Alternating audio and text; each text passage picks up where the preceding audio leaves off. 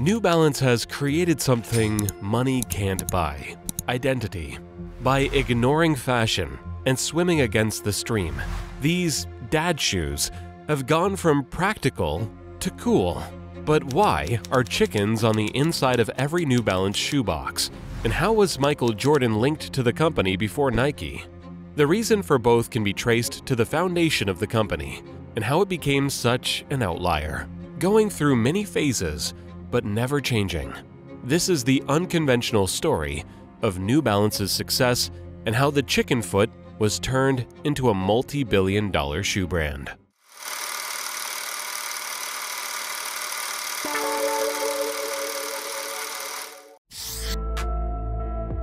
The beginning of the 20th century. The British Empire is fast declining. The Wright brothers have just developed their first plane, and the United States is the new epicenter of the world. An Englishman named William J. Riley made the journey across the Atlantic to settle in Boston, Massachusetts, looking to participate. In the same city as prestigious colleges Harvard and MIT, which are on the cutting edge of medicine and technology, Riley was quietly working on his own innovation. Rather than vaccines or communication systems, his focus was on the everyday comfort of ordinary people. He imagined that there must be a better way to design shoes. By the late 1800s, pimsoles, better known as soled shoes, were beginning to grow in popularity, but they had yet to be perfected. And at the center of the wave was the United States. In 1892, the U.S. rubber company released Keds, kicking off a revolution in footwear and a new, fiercely competitive market.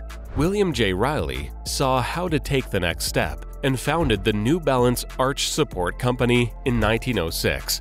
His vision was to create comfortable, healthy, and better-fitted shoes. The name New Balance was born when Riley was daydreaming one day, looking out of his back window at the chickens he kept in his yard.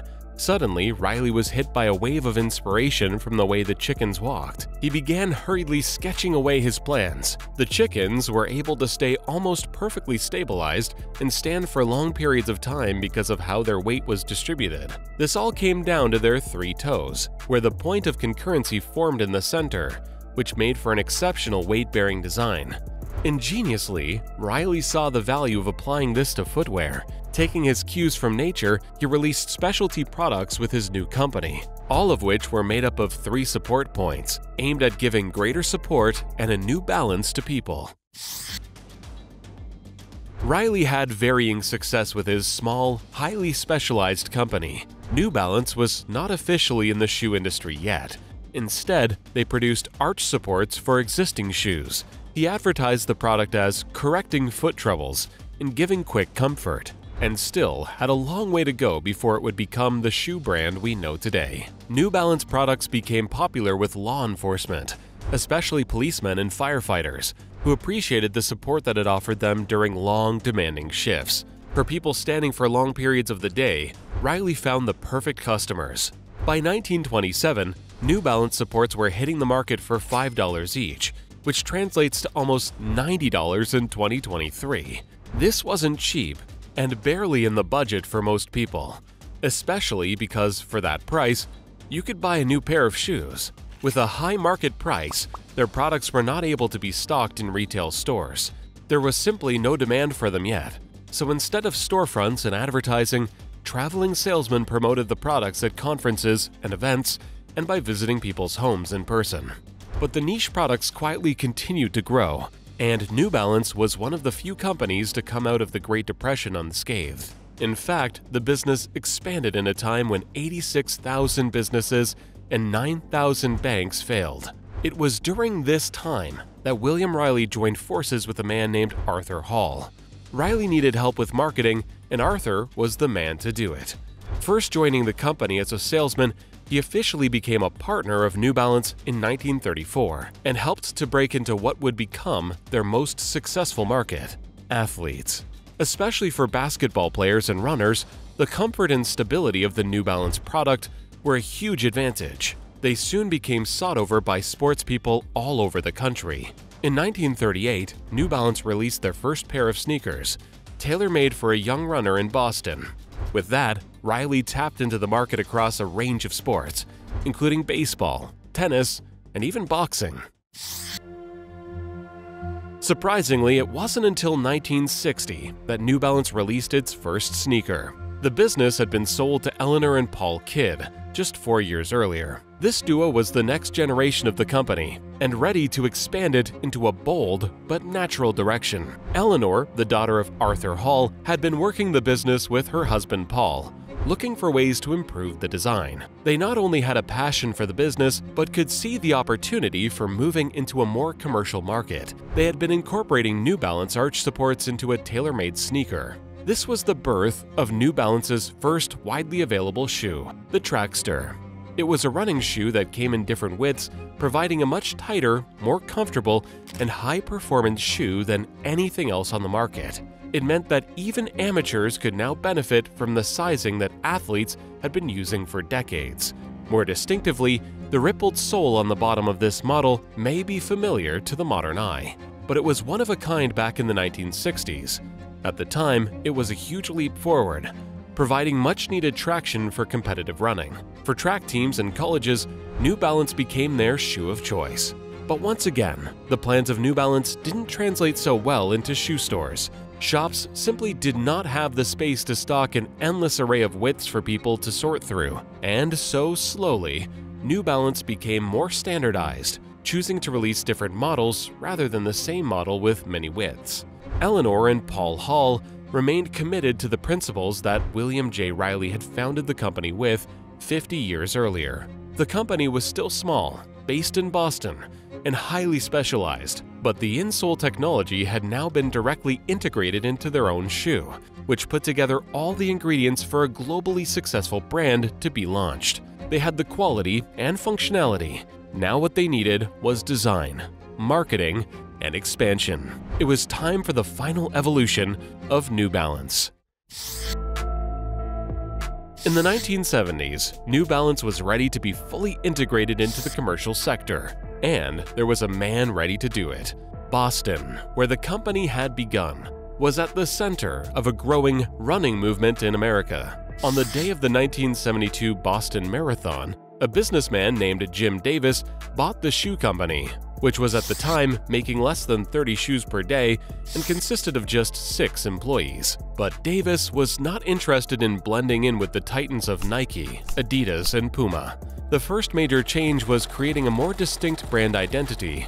Up until then, the trademark N was created by designer Terry Heckler, who went on to design other iconic logos like Starbucks and Cinnabon. In 1976, its first appearance on the 320 gave the brand an identity it had been lacking. True to the particular character of the business that it was conceived with, each model of shoe was simply given a number rather than a name. Each number indicates the style, age, and level of performance.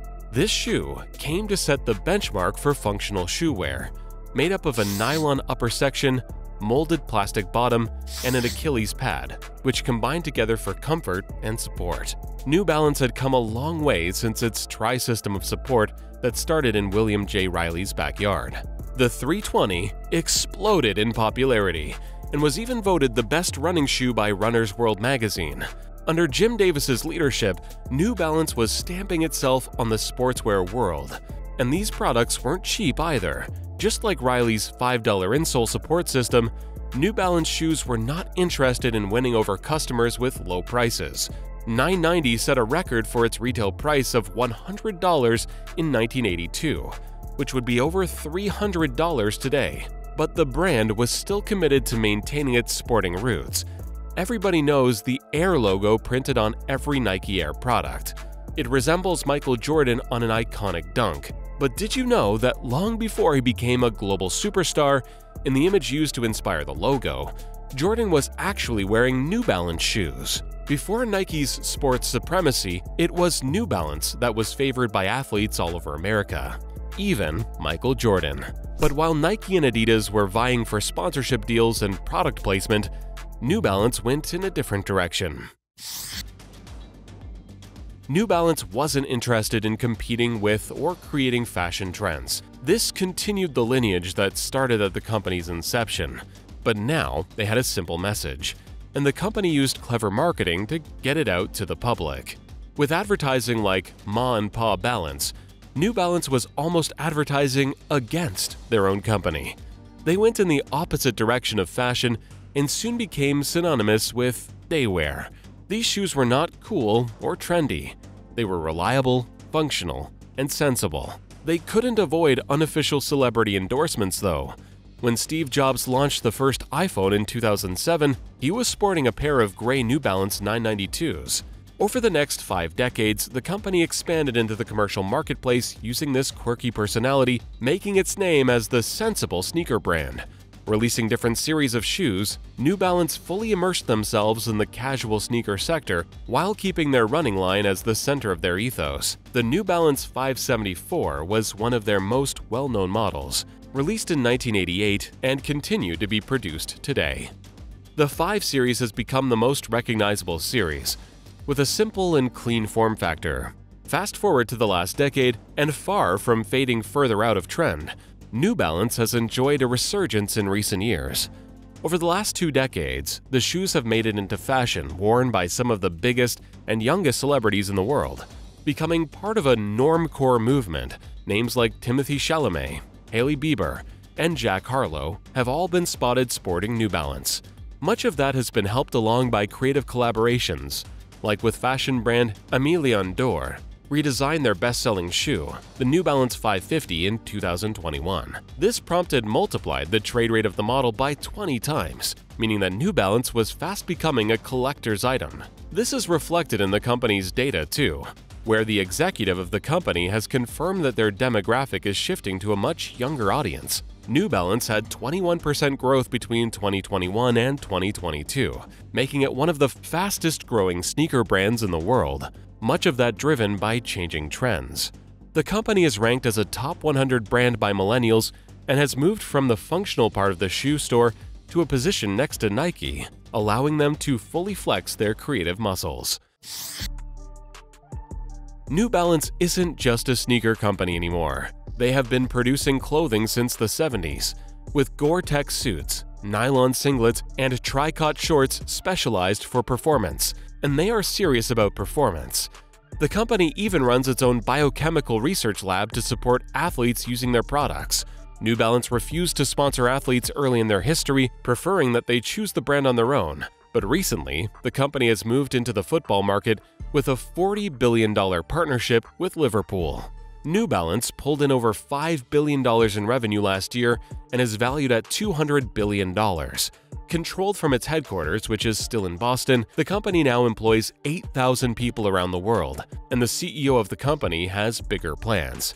He said that under his watch, he plans to break the $10 billion revenue mark in the coming years.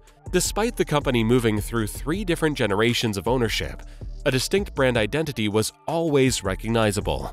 No other shoe brand has been so uncompromising with its style. As the company enjoys its time in the spotlight by inviting new collaborations every year, they have proven that sticking to your guns eventually pays off. To this day, a new pair of New Balance shoes is delivered in a box illustrated with a chicken on the inside, an homage to the inspiration of the company. Functionality has always come before fashion. Most podiatrists still overwhelmingly recommend New Balance for support because of their focus on arch support, durability, and foot structure. Strangely, by following its basic founding principles, this is a company that has proved how a lack of marketing and trend spotting might be the key to business.